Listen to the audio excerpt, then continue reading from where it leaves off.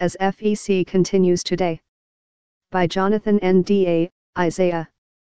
The federal government has approved road projects which include Abuja Kaduna Zaria to Kano at the cost of N155.7 billion.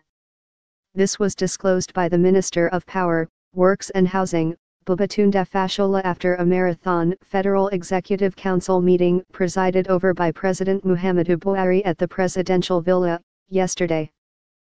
The meeting was also adjourned to today, the first time the council meeting will be holding for 2 consecutive days. Fashola also said council approved the completion of Police Service Commission headquarters in Abuja.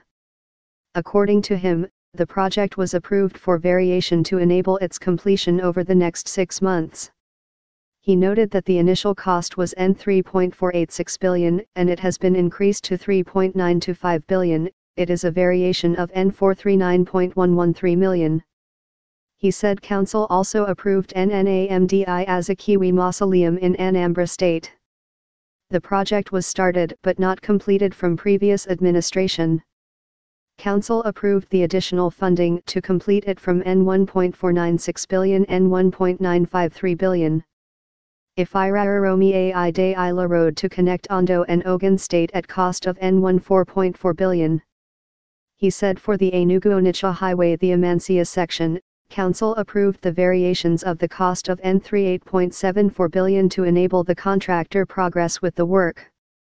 Council also approved the awarded part at the Umunya at the cost of N23.4 billion.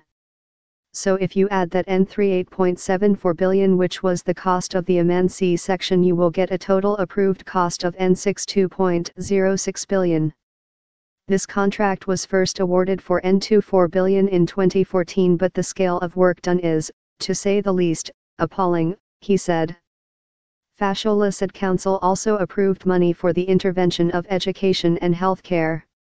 It approved the provision of independent power plant to 9 universities and 1 teaching hospital as the first phase of the pilot program to cover 37 universities at the cost of N38.965 billion to provide dedicated power to the universities, which include street lighting, workshop to train the students post-completion.